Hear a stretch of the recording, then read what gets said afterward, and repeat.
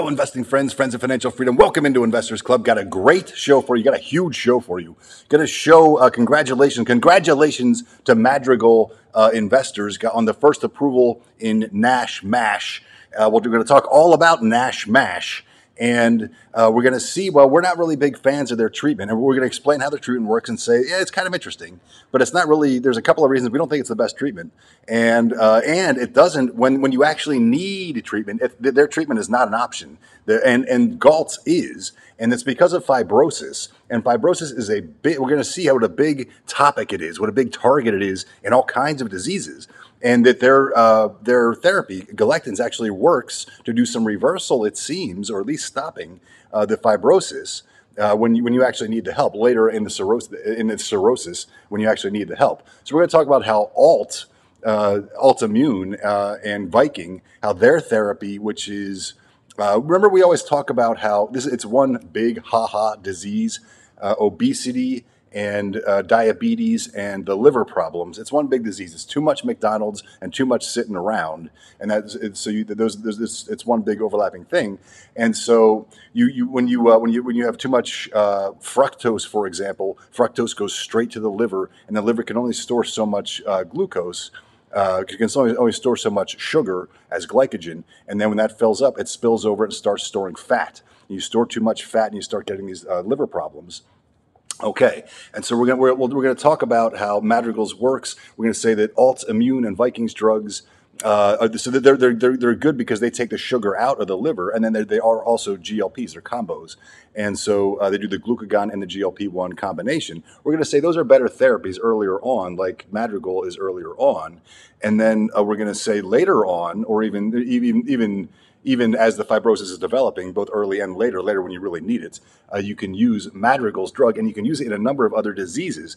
And we're also going to see how SAVA this fibrotic component. Yes, we're going to see the extracellular matrix. Wait a minute, extracellular matrix. Doesn't that have something to do with the filament A and things like that? Yes, and specifically, filament A is shown to be overexpressed in NASH, and it's a target for SAVA. And we're not saying they're going to pursue it themselves. We're going to see that for both galectin and SAVA, all of these other indications point to a buyout. They're only because galectin is in clinical trials for NASH and melanoma, and SAVA is just for Alzheimer's. We don't think they're going to run trials on those other things, but we do think they're going to get taken out because Big Pharma sees the other optionality of all that stuff. Okay, let's dive in. Got a big, huge show here. Okay, congratulations to Madrigal on the approval.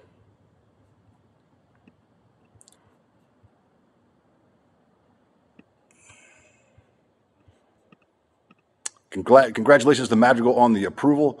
Not only did they get approved, but they were down a lot they had gone up a lot over the past month in anticipation of the approval, went down a whole bunch on the approval, went up a lot in the post-market. It didn't go up it went up only half as much when the market opened. But the reason it went up so much on the approval is, or after it went down on the approval and then afterward on the call, it went up a lot because no biopsy, the labels, they got a really favorable label. So you can just prescribe this drug. Somebody doesn't have to get a liver biopsy before getting prescribed this drug.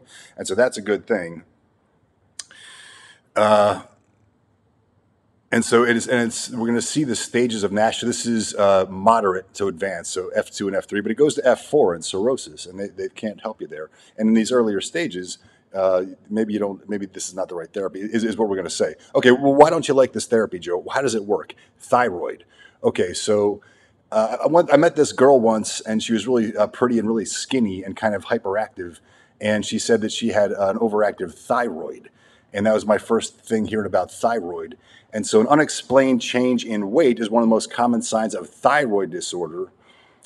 If the thyroid produces more hormones than the body needs, you may lose weight unexpectedly, hyperthyroidism. And so I talk from time to time about the bodybuilding forums. People that dabble in thyroid, they talk about how they love the way it makes them look. It makes them so skinny. But they also talk about how once you start messing with your thyroid, these people have a tough time stopping after that. because you start messing with your thyroid hormone, it's tough to, then it doesn't, if you stop, now you have, if you stop,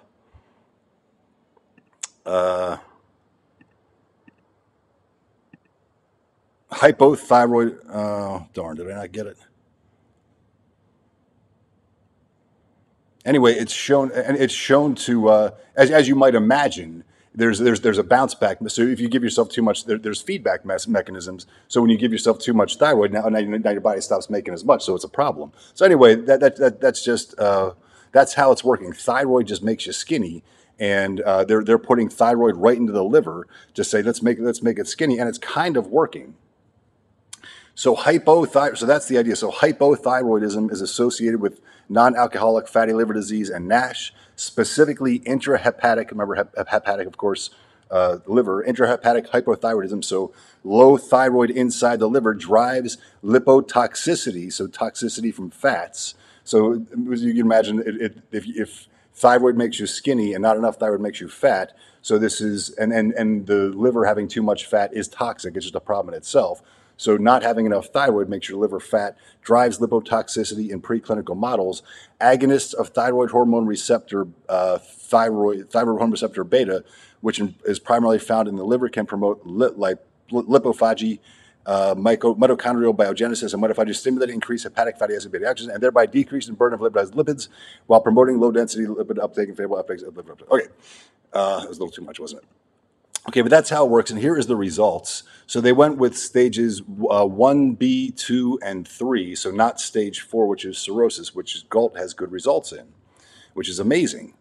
We're going to see you're not really supposed to be able to come back from some of those permanent so-called damage. Okay, so NASH. So here's Madrigal's results. NASH resolution with no worsening of fibrosis was achieved in 25.9% of patients. So NASH was resolved in 25.9% of patients on 80 milligrams and 29.9% on 100 milligrams versus 9.7% on placebo. Okay, pretty good. So it seems to be working somewhat for a quarter or so, but not being on the drug is working for 10% or so. Okay, fibrosis improvement by at least one stage with no worsening was achieved in 24.2% and 25.9% versus 14.2%. So not quite as good. Okay, but they got good p-values though, and this also relates to SAVA. They've got 966 patients in there. That's in between the Rethink and Refocus. There's like close to 800 and 1100 or something like that. And then look at the p-values. You need a 0.05 or better, lower. They got 0.001 in both of theirs, so that's good news. CASAVA knew what they were doing. They needed large enough trials to power it if it does work to show a good p-value. And they did that just to show that it's about the same size and those are really good p-values. But you're messing with your thyroid, so diarrhea and nausea were more frequent with resmetirom than with placebo, but mostly it was safe. But anyway, I just think that autoimmune is a better, autoimmune and Viking, where they're taking the sugar out at that earlier stage, is the better thing. Rather than messing with your thyroid, something as simple as just a glucagon, which just releases the sugar into the blood where it's easy to get rid of, is just a simpler, way better thing than messing with your thyroid, in my opinion. Now they're on the market, but I don't think that they're really. I don't think they're really helping when they need help, which is when things get fibrotic. So let's talk about fibrosis. The histologic spectrum of non-alcoholic fatty liver disease. So histologic means if you look through a microscope, the stages that you see. From simple steatosis. Let's talk about steatosis. I had to restart my machine. I lost all my, I hope I didn't lose all my highlighting. I have so much highlighting. I hope I didn't lose all my highlighting, goodness. Steatosis, also called fatty change and abnormal retention of fat within a cell or organ. Steatus most often affects the liver. So that's the retention of fat within it. We said in the liver, you have too much sugar, it stores too much sugar, then it spills over, now it starts storing fat. Okay, so that's steatosis. So we go from simple steatosis to non-alcoholic steatohepatitis. So that's steato. So the fat is creating this hepatitis. That's inflammation of the liver. So that fat accumulation in the liver is now progressed to inflammation of the liver from that fat. And then we go to fibrosis. We're going to talk all about fibrosis. So let's skip it for the moment, and then eventually get to cirrhosis. And cirrhosis Definition: cirrhosis is a condition in which your liver is scarred and permanently damaged. This is going on your permanent record. Scar tissue replaces healthy liver tissue and prevents your liver from working normally. As cirrhosis gets worse, your liver begins to fail. So cirrhosis obviously so associated with alcoholism, but you can have it with non-alcoholic fatty liver disease. Okay, so let's talk about this fibrosis. Fibrosis is a big deal in a lot of diseases. What is fibrosis? Fibrosis, also known as fibrotic scarring, is a pathological wound healing. So again, we see the immune system overacting or bad acting causing a problem, just like in Alzheimer's. And we're going to see this in Alzheimer's. Also known as fibrotic scarring is a pathological wound healing in which connective tissue replaces normal I almost closed this. Look at this. Look what I got here. Parenchymal. Parenchymal. Which connective tissue replaces normal parenchymal tissue. Okay, what's parenchymal tissue? Parenchymal tissue is the functional part of an organ or structure, such as a tumor, but an organ, let's say. So the connective tissue is replacing the functional stuff. That's terrible news. So connective tissue is replacing what, nerve tissue or epithelial tissue or muscle tissue, whatever it is. Not good stuff. And if this goes unchecked, it can lead to considerable tissue remodeling and the formation of permanent scar tissue. Repeated injuries or chronic inflammation. So this is the idea, is that it's pathological wound healing. So inflammation just creates this state of your immune system trying to heal wounds that aren't there. And what it does is it turns functional tissue into connective tissue. Repeated injuries, chronic inflammation, and repair are susceptible to fibrosis, where an accidental excessive accumulation of extracellular matrix components, such as collagen, is produced by fibroblasts, leading to the formation of permanent fibrotic scar. Let's remember that. Accumulation of extracellular matrix components. So that's this fibrotic scarring is the accumulation of extracellular matrix components. That's fibrosis, the accumulation of extracellular. Okay, so let's keep going. Okay, well, what diseases is this a problem in? Well, back here, it's going to say this is big in lungs, pulmonary fibrosis, and idiopathic lung disease. Not idiopathic pulmonary fibrosis, but another one, idiopathic, I can't remember the other one. Anyway, it's big in a lot of the lung diseases. It's the fibrotic scarring that's the big problem. It's big in the liver, big in the kidneys, brain, and heart, but also in scleroderma, rheumatoid arthritis, Crohn's disease, ulcerative colitis, myelofibrosis, and systemic lupus erythematosus. And these are, just to point out, these are big markets. And then we're going to talk about cancer, but rheumatoid arthritis, Crohn's disease, and ulcerative colitis. Rheumatoid arthritis is already, in 2022, is almost 25 billion. Crohn's in 2023 was almost 12 billion. Ulcerative colitis was more than 8 billion in 2022. So these are just huge markets, just to point that out. That non-healing wound idea of the inflammation. This is important in neuroinflammatory disease like Alzheimer's. We're going to see, and we're going to see that beta amyloid is connective tissue. It is extracellular matrix components. It is fibrotic scarring. It is fibrosis. Chronic inflammation results in fibrosis. As cancer is a disease of chronic inflammation mimicking a non-healing wound, similar mechanisms likely drive fibrosis in cancer. Indeed, chronic fibrosis predisposes to cancer initiation. So chronic inflammation results in fibrosis. Fibrosis results in cancer. So now we get into cancer. And so the idea, so fibrosis and all these other things, but now just having neuroinflammation leads to fibrosis, which leads to cancer. So, and then not only cancer in general, but melanoma. The mechanical phenotypic plasticity of melanoma cell, an emerging driver of therapy cross-resistance. Advanced cutaneous melanoma is the deadliest form of skin cancer and one of the most aggressive human cancers. And in immune checkpoint blockade therapy. So the immune checkpoint inhibitors have been a big one in melanoma, but they've been a breakthrough treatment. But in this context, mesenchymal-like differentiated melanoma cells, these mesenchymal cells are stem cells of connective tissue. So this has everything to do with fibrosis. Fibrosis is connective tissue being where functional tissue should be. Mesenchymal cells are stem cells for connective tissue. So that is the beginnings of fibrosis. So in this context, mesenchymal-like differentiated melanoma cells exhibit a remarkable ability to autonomously assemble their own extracellular matrix and to biomechanically adapt in response to therapeutic insults, thereby fueling tumor relapse. So if they can't have a fibrotic environment, they'll just make one for themselves. They're making an extracellular. They're autonomously assembling their own extracellular matrix. Okay, and so melanoma. Anything else? Why target the tumor stroma in melanoma? Stroma is this connective tissue. The cells and tissues that support. Excuse me. The cells and tissues that support and give structure. Yes, to support and structure, connective tissue. So not the functional stuff, the connective stuff. Cells support and structure. So why target the cells? Why target that seemingly inert stuff? Again, targeting this just like with cassava, target the filament A. Why target that seemingly inert stuff? Recent evidence suggests that this resistance occurs when tumor cells.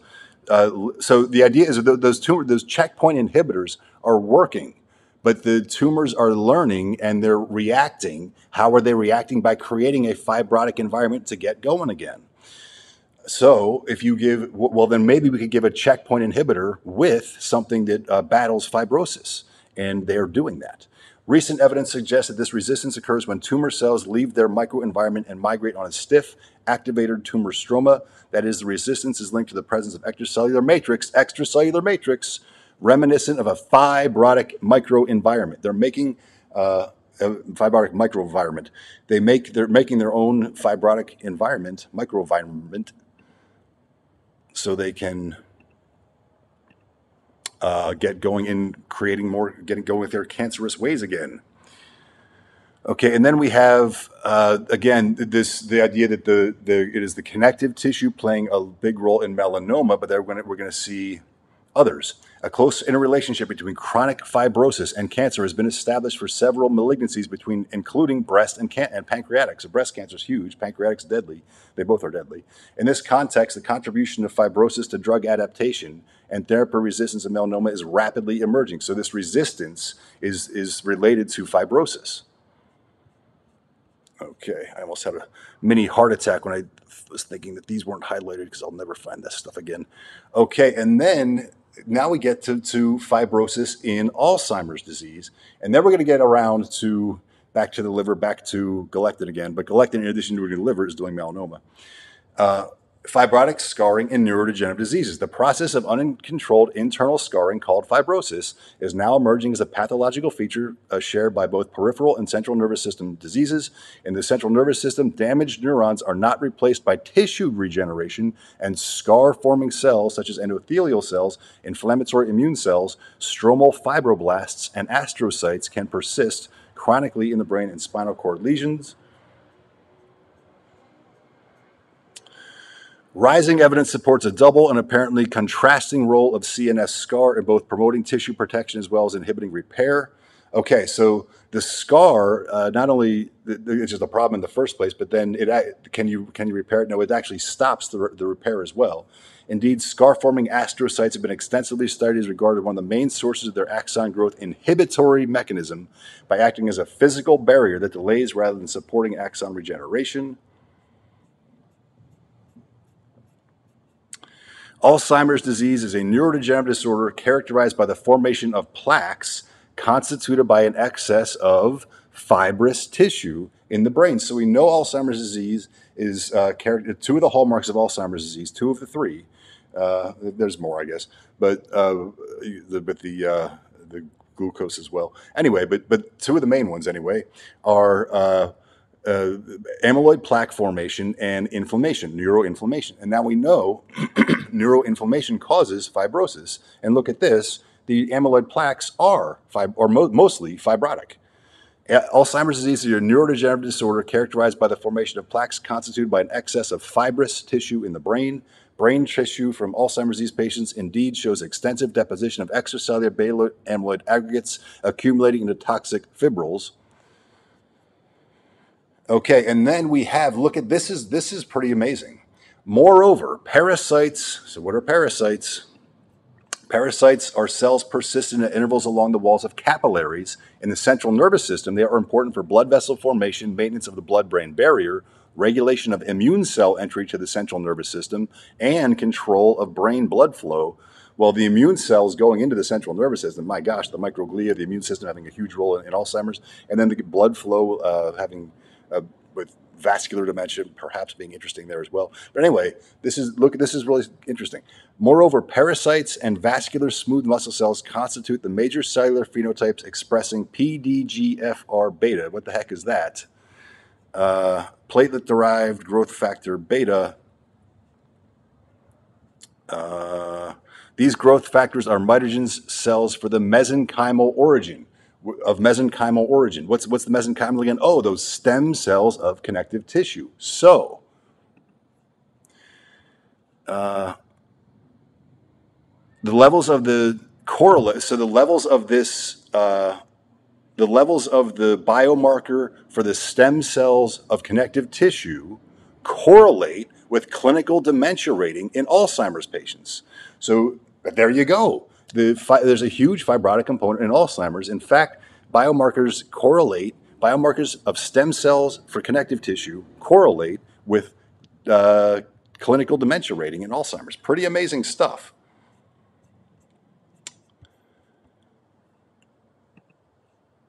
Amyloid, so remember just amyloid, beta, amyloid plaques. Amyloid refers to the abnormal fibrous extracellular proteinaceous deposits found in organ and tissues. Amyloid's insoluble. Remember we always talk about how there seems to be, when they're soluble, these proteins are useful, and when they're insoluble, they're not.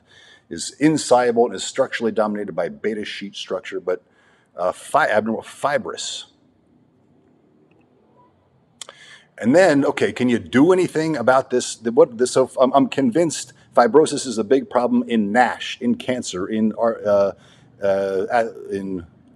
arthritis, and ulcerative colitis, and Crohn's disease, and interstitial lung disease. That's what I couldn't think of, and idiopathic pulmonary fibrosis, and all this other stuff.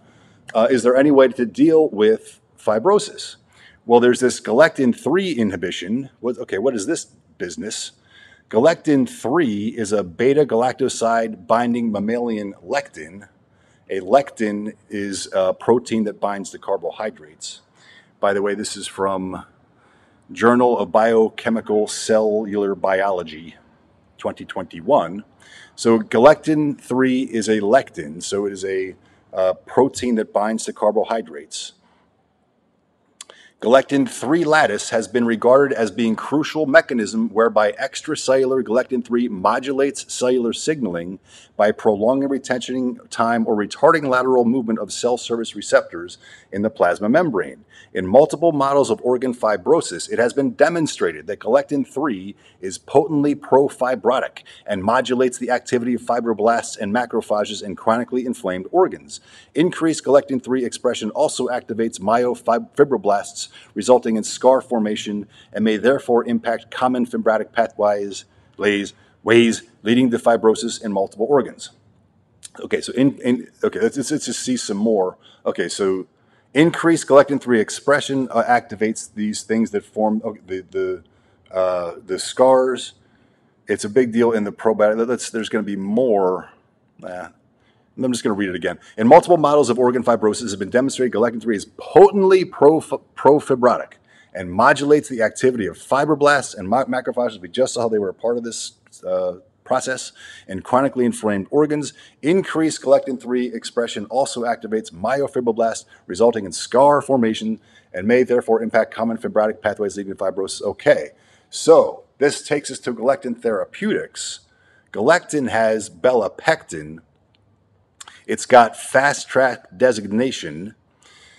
Low toxicity is a carbohydrate-based molecule. It's a protein that binds carbohydrates. Already it doesn't sound too wacky. It doesn't sound like they're messing with anything too wacky. It just sort of sounds like they're messing with your digestion a little bit, or it doesn't sound like they're doing anything too crazy, and it's been shown safe.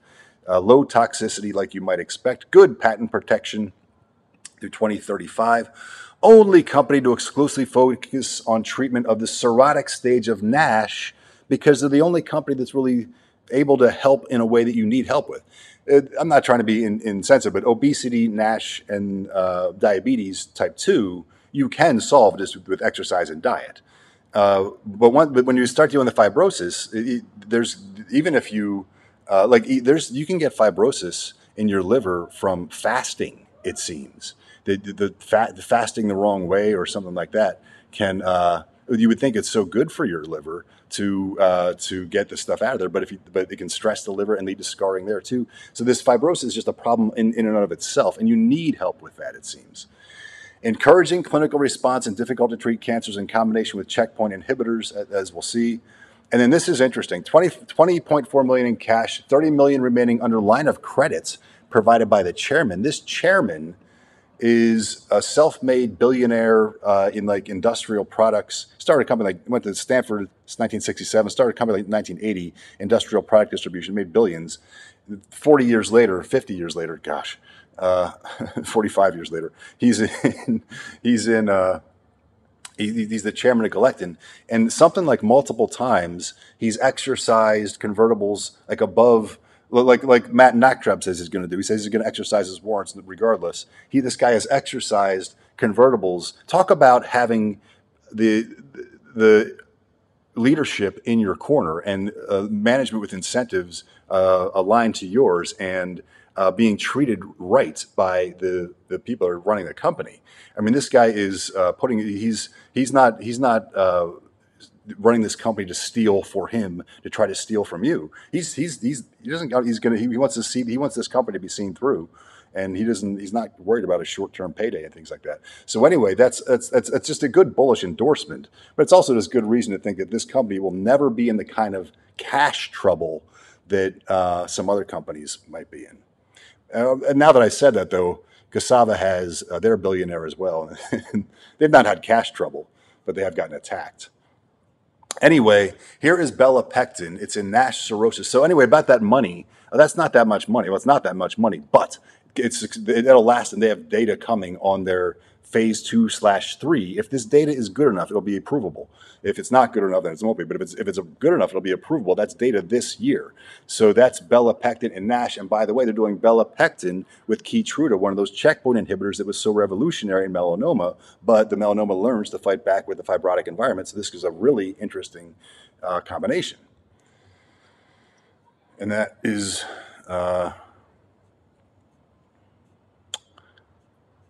I lost my highlights on this one, so I got to find. Okay, so here is in their total patient population.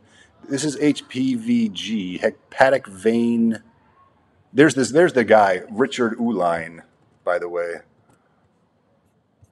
Where his picture went. Or I guess that's not him. I guess that's just a random picture. But Richard Uline's the guy. And then hepatic venous pressure gradient. So let's talk about cirrhosis one more time. Cirrhosis, condition in which your liver is scarred and permanently damaged. Scar tissue replaces healthy liver tissue and prevents your liver from working normally. As cirrhosis gets worse, your liver begins to fail. So these are people that need help. This is in belapectin in patients with NASH cirrhosis. So they didn't do any of these people. Madrigal didn't try in any of these people. This is sort of like SAVA doing the moderates when Lilly and Biogen wouldn't, because it's tougher, because your drug needs to work. Obviously, this won't work because it's approved, but I don't like the mechanism of action. I like galectins a lot better. Belapectin reduced HPVG and Altimmunes as well, and Vikings and Beringers. Belapectin reduced HPVG at week 54. Okay, so hepatic vein pressure gradient. So the big idea is this is a measure of blood pressure in the liver, and the worst thing about cirrhosis is the blood pressure. So portal hypertension is a severe consequence of chronic liver diseases and is responsible for the main clinical complications of liver cirrhosis. Hepatic venous pressure gradient measurement is the best available method to evaluate the presence and severity of portal hypertension.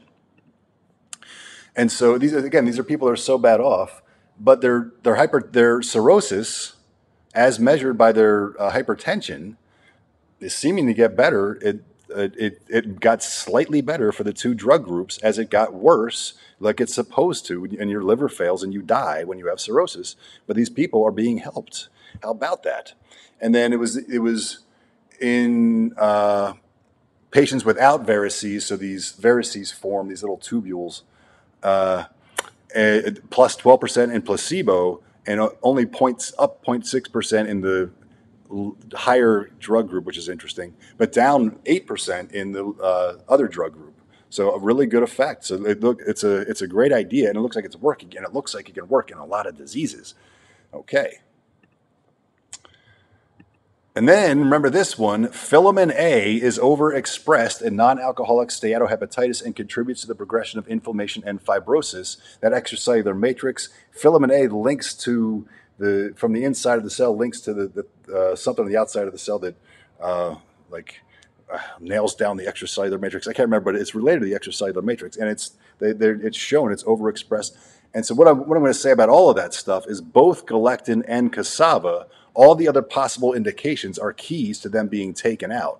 I'm not saying they're just going to run trials and all of that stuff, but there's so much else it applies to for both of them. And that'll be key for big pharma that needs to replace and have big drugs. I just think both of those are good ones. Galectin, in the meantime, is almost flat, down ever so slightly. Cassava, good job, team, up over 21. XBI slightly up, and that is because the bonds are slightly up. All right. With that, my investing friends, let's go to the phones. Please liking. The algorithm likes like, and you're going to liking. Guided says 1/3 likes only, so many freeloading ingrates, which means ungrateful people. I had a teacher call one of my fellow students that one time. I looked it up.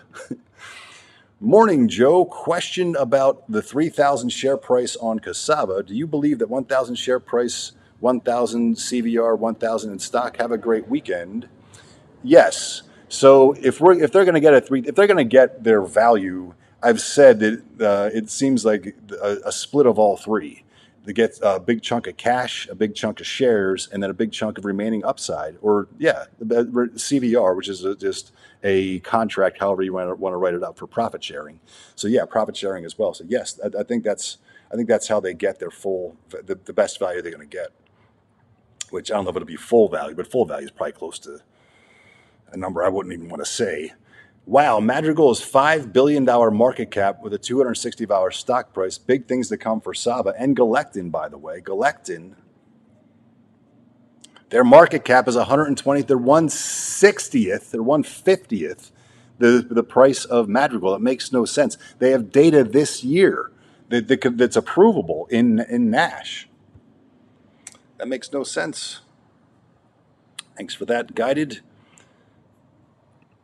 I've been following biotech news on LinkedIn. And I'm seeing AstraZeneca doing acquisitions every week or so. Must be loaded on cash. They all are. They have tons of cash. Had to look at GALT's Yahoo forum. Same deal. Infested by shorts and fuzzers who bought high and sold low. Some poor suckers sold right before the approval. Hilarious. That's typical stuff. Thank you for that, my friend. Keith, good to see you, my friend. Been a while. Hey, Joe, when you are searching for new stocks, do you count the number of competitors before you dive into a particular stock? If so, what is the maximum number of competitors you will withstand? Yes, you got to look at the competitors. More than just looking at the number of competitors, we talk about the idea of not going after a well-validated target, but having your own idea. So like in Duchenne muscular dystrophy, there's some target, I forget what it is, but like 30 companies. It's a well-validated target. Everybody knows it's going to work, at least to some degree. So 30 companies are going after it. I wouldn't mind a Duchenne. I don't care if there's 30 competitors. If somebody else has a different idea that seems like it might work, and it seems like they're not getting any value for it. So the idea of a novel, thinking for yourself and coming up with a not for sure, not that well-validated idea where there just hasn't been tons and tons of research on it, but it looks to you like it's going to work. that kind of thing can leave the competitors in the dust. At least you're the only one doing that. So, good question, my friend. All right, good to see you guys. We'll do it again on Monday. And I got a great stock coming for you this weekend. Great multi-bagger stock, another biotech. I'm actually choosing between two at the moment. So I have two really good ones related to some of the things we've been seeing. But at this point, just about everything I'm looking at is related to something we've seen. We've talked about so many biotechs. All right, great to see you guys. We'll do it again on Monday, and I'll see you in the Discord. Have a great night. Sign up for the newsletter in the description, and I'll see you in the Discord. Alex says, any thoughts on whether SAVA will submit application in 52-week phase 3 trial is great? Yes. Lindsay has even said that the FDA has said that they prefer two, but that one is approvable. And I'm sure the guidance says that, or just the history says that, but that one is approvable if the data is good enough. And they've said repeatedly in their 10K that a completed phase 2 and a ongoing or well-designed phase 3 is approvable. So not completed, but they've been saying that all along, which we've been hoping meant that we could break through their CMS will be approvable, which it should have been. But now I guess it will take it to mean that first phase 3 is approvable, and they don't need both of them. All right, great to see you guys. We'll do it again. Would that application be made public? An NDA would most certainly be made public. Yeah, a new drug application is different than a breakthrough therapy designation application. So yeah, if they were applying, they would announce it. If they have great data on phase 1, they'll have a conference call almost certainly and say, we're really happy with this, and we're going to talk to the FDA, and we're cautiously optimistic that this is approvable, is probably what we're expecting to hear. All right. I will see you guys on Monday. See you in the Discord. I'll see you over the weekend in the newsletter and then in the Discord. Have a great night. See you in the Discord.